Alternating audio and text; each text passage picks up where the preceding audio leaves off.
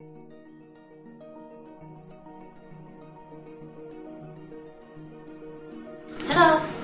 I am Prachayasittikul. I am a PhD student at Faculty of Medical Technology, Herein University, Thailand.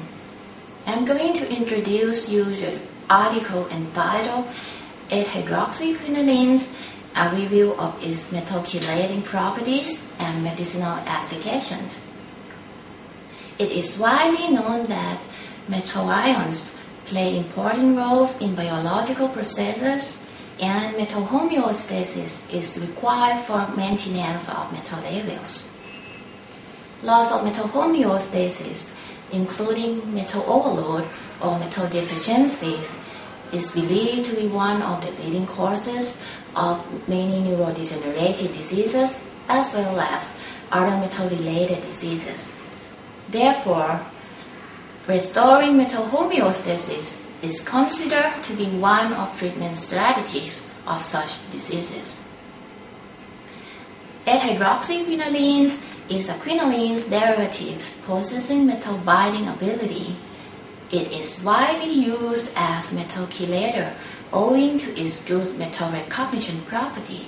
Moreover, a small, planar, highly lipophilic structure of these compounds facilitates cell entry, which allows them to reach the target site in the cells. Interestingly, metal chelating property of 8-hydroxyquinolines and its derivatives gives rise to a wide range of bioactivities. Regarding this, 8-hydroxyquinolines and its derivatives are attractive compound series which could be further developed for many therapeutic applications. In this article, diverse bioactivity of 8-hydroxyquinolines and its derivatives are discussed together with their mechanism of actions as well as structure-activity relationships. In this video, I would like to give you an example how we can use 8-hydroxyquinolines to treat Alzheimer disease. Relatively high levels of particularly redox reactive metal ions are found in the brain of Alzheimer patients, leading to loss of metal homeostasis in the brain. The excessive metal ions can induce the production and accumulations of abnormal proteins in particular brain areas. The abnormal proteins and metal ions are accumulated together within the neurons as plaque.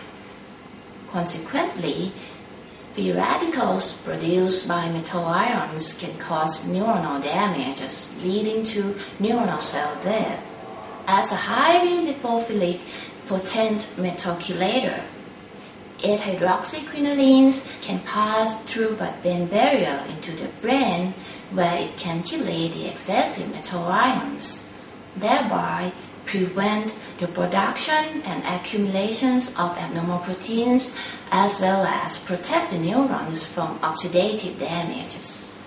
However, metal ions are essential for many neurological functions. The accumulations of metal ions in particular brain areas leads to the depletions in other areas. Since the binding between 8-hydroxyquinolines and metal ions are reversible, so it can bind and release dynamically.